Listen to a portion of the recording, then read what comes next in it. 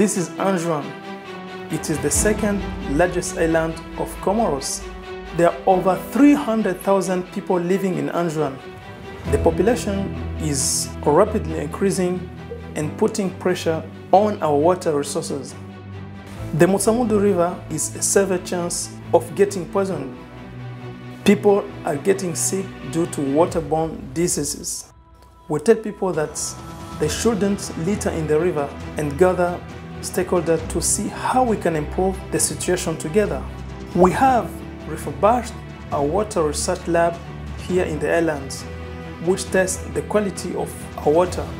In the mountains, we have established anti-erosion lines, providing healthy fresh water and making sure we can keep it that way.